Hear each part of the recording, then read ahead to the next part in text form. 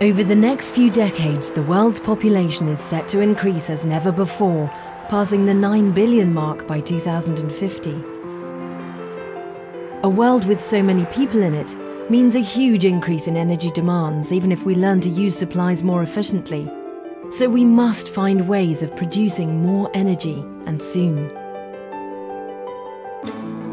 The damage to our environment makes fossil fuels an unattractive choice. And whilst nuclear fission and renewables such as hydro, wind and solar energy are major non-carbon options, they alone can't produce enough.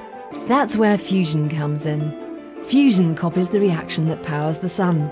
We fuse two forms of hydrogen, deuterium and tritium, together to make helium, and a spare neutron emerges with 1,000 times the amount of energy that went in. To make this reaction happen on Earth, we have to exceed the temperature of the sun, over 100 million degrees, confine the hot gas of fuel known as a plasma within a magnetic field, and contain it at the right density and temperature long enough to sustain fusion, and therefore produce energy.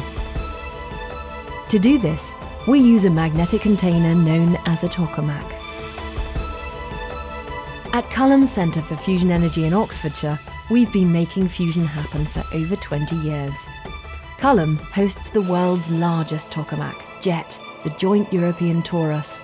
We operate JET for scientists in over 20 countries under the European Fusion Development Agreement. At JET, physicists and engineers are proving the technology that will be used for ITER, the world's first tokamak experiment to produce power on an industrial scale, currently being built in France.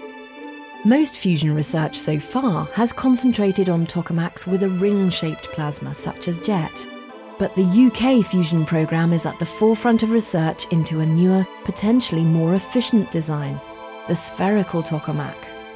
The first spherical tokamak, START, designed and built at Culham, produced such impressive results that approval was given for a larger project, the mega-amp spherical tokamak, MAST.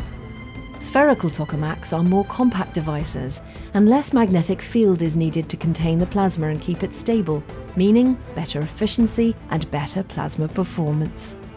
MAST also has an extensive range of diagnostic equipment, which is helping researchers to understand in more detail how plasmas behave, whilst high-speed cameras operating at up to 250,000 frames per second make MAST the only tokamak in the world to produce images of the whole plasma for study.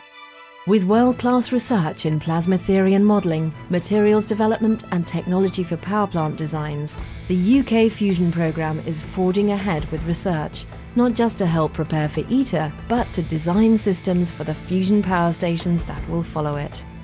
MAST started operation in 2000, and now a £30 million upgrade is underway. By 2015, the new MAST will be equipped to run longer, higher-powered experiments. This will enhance all areas of the UK's fusion programme and open up new opportunities for other laboratories and universities to collaborate. You know, we're doing fusion on JET, and ITER will come along and it will do fusion at the scale of a power station. The goal is not just to do fusion, the goal is to put fusion electricity in everybody's home. And what the MAST program is about is to bring the cost and scale of the fusion devices down to a point at which we can produce affordable electricity.